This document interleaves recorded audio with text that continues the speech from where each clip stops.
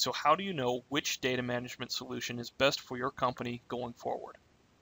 First off, if you're new to SOLIDWORKS, or new to data management for that matter, then it should be an easy decision to skip over Workgroup PDM, a product with a known limited lifespan, which would ultimately result in migration costs for you down the road, should not even be part of the discussion at this point. So the decision really comes down to PDM Standard or PDM Professional. There are a number of business needs that would mandate the use of PDM Professional based on its available feature set. So let's start there.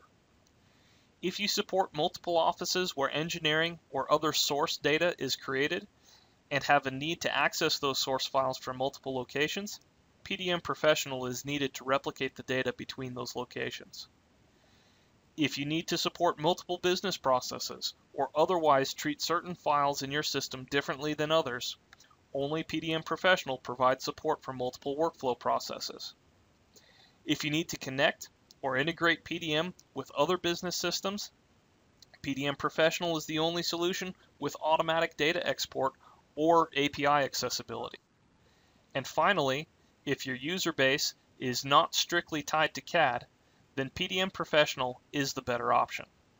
Certainly there are other differentiators as well, but these are the major drivers to PDM Professional.